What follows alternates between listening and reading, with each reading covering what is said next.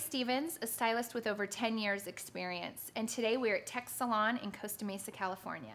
In this clip, I will be telling you what level of color and developer to choose when adding highlights to natural hair. The first and most important thing to remember is that artificial hair color can only lighten natural hair.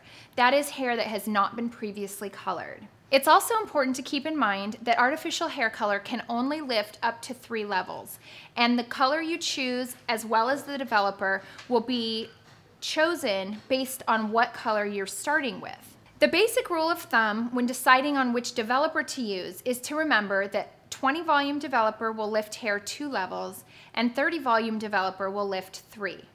Here's an example for you. If you're starting out with level 6 hair or light brown, you could choose a level 9 hair color with 30 volume developer for a light blonde result.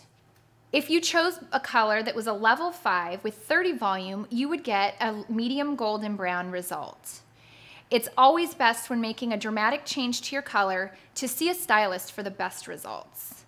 And that is how you choose which color and developer when selecting colors for highlights.